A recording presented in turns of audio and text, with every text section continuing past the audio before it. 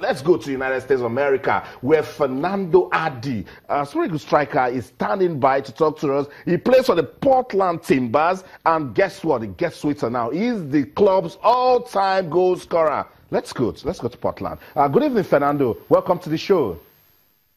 Yeah, good evening. How are you? Oh, we're super over here. I'm sure you're doing fine too. Yeah, we're doing very well. Fantastic.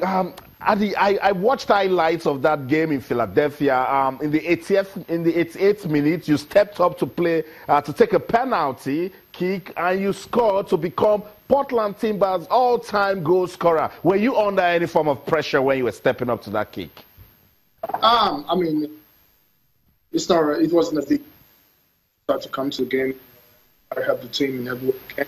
So, the guys were pretty excited before the start of the game. They wanted me to break the record, and that's just what happened. So the entire team was excited. I was excited knowing that the record has been there for a very long time. It was a pretty intense game for me, knowing that I need just a goal to break a massive record that has been there for about 35 years.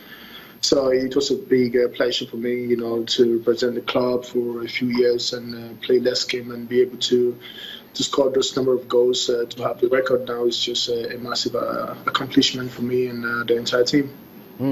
46th goal for your club.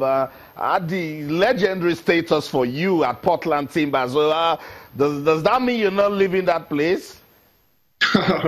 Yeah, you can never say what's going to happen tomorrow. You know, this is soccer, and a lot of things can happen. But you know, this is kind of a situation where you get in, and as a player, you just want to stay put and try to take on the record and try to be in a position where you can say, okay, I don't want someone to catch up to the record I'm creating. But you never know. This is soccer, and things can change pretty quick. But for now, I'm really excited to be here, and I'm enjoying every bit of it.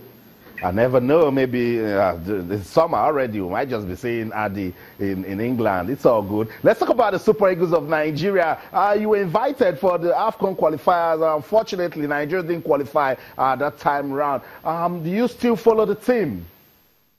Definitely, pretty much. I know a lot about the Super Eagles. You know, it was a pretty impressive decision for the coaches and everyone to get me into the team, and I was excited to be there. I was really excited to come and, of course, train with the guys. In as much as I didn't get an opportunity to dress or play the game, it was a big experience for me.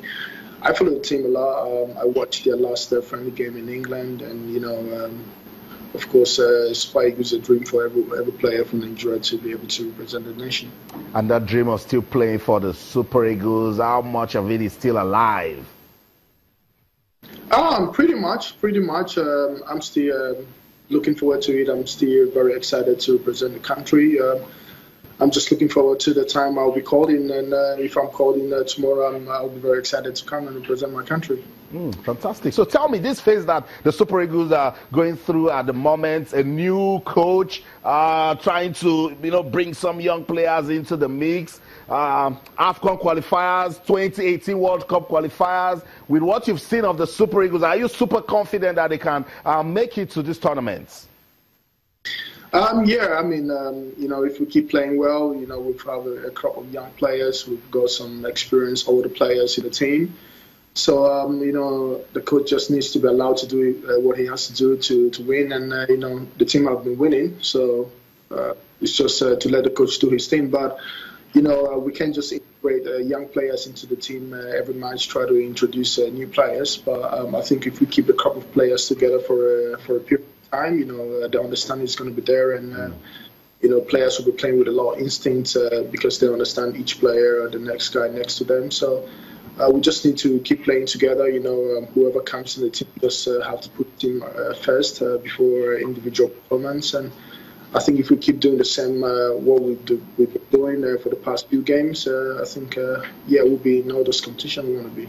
Before I let you go, Fernando, tell me, that goal that made it 46 and smashed the record, who did you dedicate it to?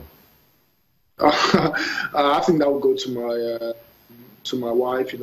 She's pregnant, so that was a goal to celebrate that period of the time, and we're all excited because we've been waiting for this, and now she's pregnant, so I dedicate a goal to her and to our baby to come. I must say thank you so much, Fanendo Adi, for making our time to talk to us. Goal scoring machine for Portland Timbers. Thank you. Thank you so much. Yeah.